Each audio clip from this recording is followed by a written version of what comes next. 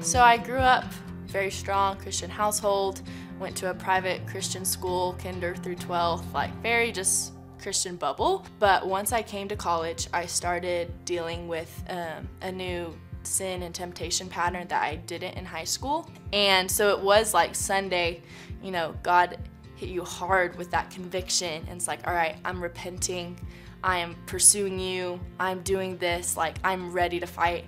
And then Monday I fall back into that pattern of sin, and then you're like, well shoot, like I guess since I've already done it, I'm just gonna do it again, and there's just no turning back. It's just gonna be a cycle forever. And so I got into a GC, and the first one that I went to, Olivia, who's baptizing me, she shared her story, and part of her story was those same sin patterns that I was struggling with.